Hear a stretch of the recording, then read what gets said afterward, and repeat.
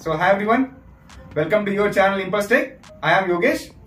So today I come up with a very interesting project and you have seen the video of the project as well. So this project is all about to make our own Newton meter, or you can say the force measuring machine. So here I am using the force sensor, OLED display and the Arduino, and we are trying to calculate or measure the force applied on any body using the force sensor. So without wasting time, let's get started and build this cool project. So in this project we need OLED display which is of like 1306 OLED display. We need force sensor, we need 10 kilo ohm of resistor, we need 3 LEDs and we need 1 buzzer. So these are the components we need, and here I'll just make it 10 kilo ohm. Yeah. So now first of all we'll do the connection for force sensor with the Arduino. So let's see how I'm going to connect the force sensor. So in order to connect the force sensor with the Arduino, we need to create an voltage regulator across the force sensor. So let's see how I'm going to create an voltage regulator. So here I'm using the 10 kilo ohm resistor. So you have to use the 10 kilo ohm resistor, then only you will get the accurate result. Now let's take the wire. Let's connect the any terminal to the resistor, and the next terminal should be connected to the ground. So here is the ground. So I can use any ground. Okay. Now we need one more wire from this, and now we are going to connect that wire to the analog input pin of the Arduino. So analog input pin is on the right hand side. So I'll connect the analog pin to the A0.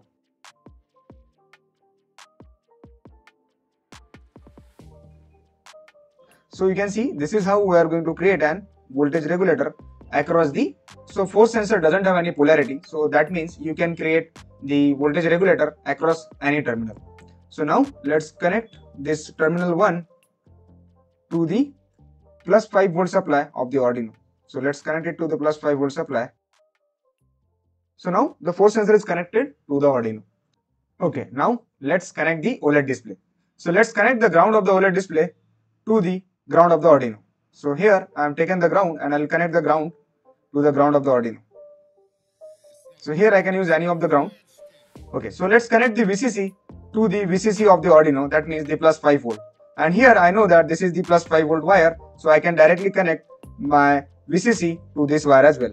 If you track this wire is already connected to the plus 5 of the Arduino. Okay, now let's connect the SCL. So SCL is connected to the SCL is connected to the A5 of the Arduino, and this is the I2C pins of the Arduino.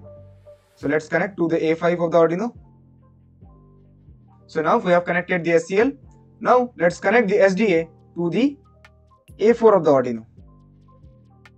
So now we have connected the OLED display to the Arduino using the I2C pins, that is A4 and A5. Okay, now as you know that in our project we are trying to turn on and off the LED based upon the force sensor values. So for that we need to connect the LEDs. So how we are going to connect the LEDs? Let's see that.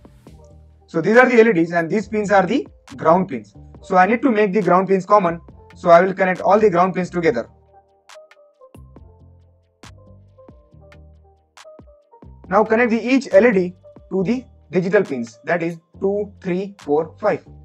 So in my code I have connected the buzzer to the pin number 2 and LED green to the pin number 3, LED yellow to the pin number 4 and LED red to the pin number 5. So the same way we will connect here as well.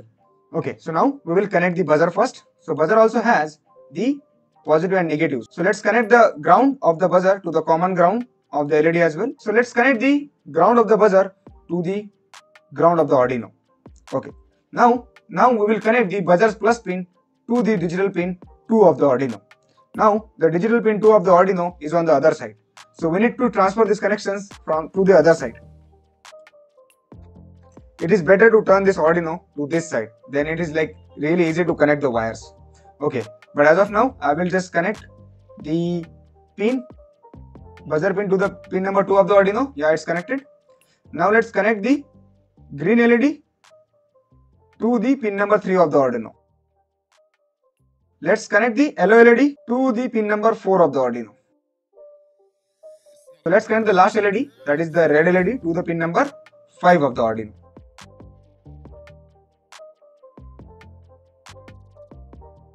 So now you can see we have connected all the components to the Arduino.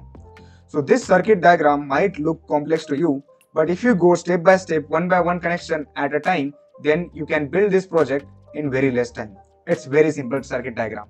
So even if you doesn't understand anything, just let me know inside the comment section. So now we will see one of the most important part, that is how to write the code for this project. So let's go on to the Arduino IDE coding. So this is the code that we need to upload to build this project. So here in the code you will see the libraries. So wire.h library you need to install for I2C communication. So we need I2C communication between the OLED display to the Arduino. So for that you need to install the wire.h library. And these two libraries, that is Adafruit GFX and the Adafruit SSD1306, these libraries are mainly for using the OLED display. So in OLED display we can able to create the graphics as well as we can able to write some things. So in order to create the graphics, you need to install the graphics library of the Adafruit OLED display. And also you need to install one more library, that is SSD1306 library, which is useful for controlling the OLED display. So here we are not using the reset pin. So that's why here I have written the -1. So this is the object, that is display, we have created in order to control the OLED display. Okay, now we need to define the pins that we are using. As I have already mentioned that we have connected the force sensor pin to the AO of the Arduino. So here in the circuit diagram you can see we have used the analog 0 pin to the force sensor's output. So the same way we need to define here as well. Now we have connected the buzzer to the pin number 2, and the same way green LED, yellow LED and the red LED. So it's connected like 2, 3, 4, 5 pins of the Arduino. So that's why I have defined it here. Okay, now here I have declared one global variable, that is sensor value, and currently we are passing 0 value. Now, so this variable is mainly used for storing the force sensor's data. Now here I have created few threshold values. Now what are these threshold values? So these threshold values are useful whenever I wanted to turn on the LEDs on specific values. For example, if the pressure is very less or no pressure exerted, the value is 200. And if the medium pressure is applied or medium force is applied on the force sensor, then value I am getting is 500. And if the pressure applied is too high, then the value I am getting is 550. So these are the threshold values that I have already declared. Now we will use these values in upcoming part of the code. Let's see where we are going to use these values. Okay. Now inside the void setup, we can see we have turned on our serial monitor, and also in void setup we need to define that which pins are input pin and which pins are output pins. Okay. Now here you know that the buzzer pin is output pin, LED pin is output pin. So all the 3 LEDs are output pin and the buzzer is also the output pin. Okay. Now here if you see, we have turned on our display. So here this is the I2C address of our display, that is 0x3c. So this command, that display.begin, will initialize the display. If our display is not initialized, then it will continuously print this thing on our serial monitor, that we are failed to allocate the display. Okay. Now let's enter inside the void loop. So here all our magic is happening. Now as I mentioned earlier that I have created one variable for storing the force sensor data. So using this command, that analog read force sensor pin, and we know that we have connected the force sensor pin to the analog input 0 of the Arduino. So this command is useful to read the analog data, and now we are storing that data into the variable called sensor value. That's all. It's very simple. Now we wanted to write all this data to the OLED display so that we can see the data coming on the OLED display. So first of all, I am clearing the display. If anything there on the display, that will get cleared. Now I have set here the text size which I wanted to write on the display. This is the text size 1 and the text color is white. And also I have set the cursor on 0, 0. Okay. Now here I am just printing one word. That's why I have written on the double quotation mark, that is force, and I am printing the sensor value directly on my display using this command display.println. So display.println command is useful for writing the data or for printing the data on your OLED display. So that's how we are printing the data on the OLED display. Now guys, here I have done one interesting thing, that what I've done here, I have used, whenever we are applying the pressure or force on the sensor, then I wanted to create a graph. So whenever I am applying too much of pressure, the graph will increase.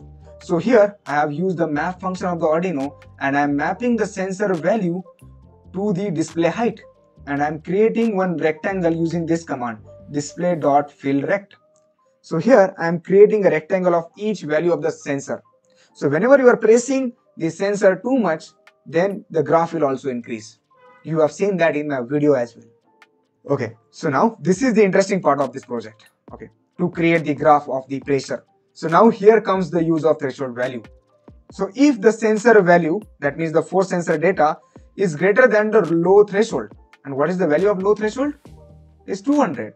So if it is less than 200, then we need to turn on the green LED. Now you can see, using this command digital write, I am turning on the green LED only. Now, and other LEDs I am turning it off. You can see now. Else if sensor value is less than medium threshold values, and what is the medium threshold value? Is 500. Then I am turning on the yellow LED.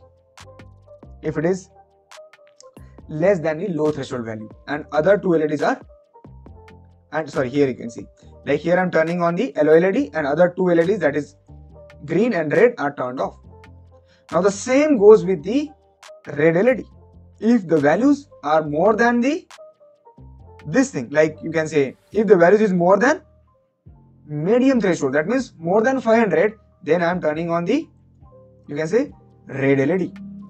Now also, if the values are greater than, if the sensor value is greater than high threshold value, that means this is the high threshold, which is 550, and if it is greater than 550, then only I am turning on my buzzer. That means the pressure is too much or the force is too much.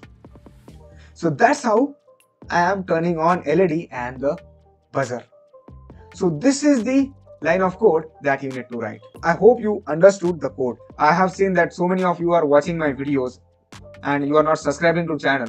So please do subscribe the channel and like the video if you found this project useful for you. So now I have already uploaded this code to my Arduino.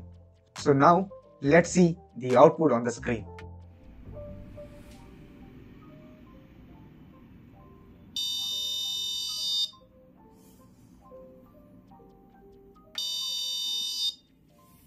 So if you found this project useful, then do subscribe the channel, like the video, press the bell icon, and see you in the next video. Thanks for watching.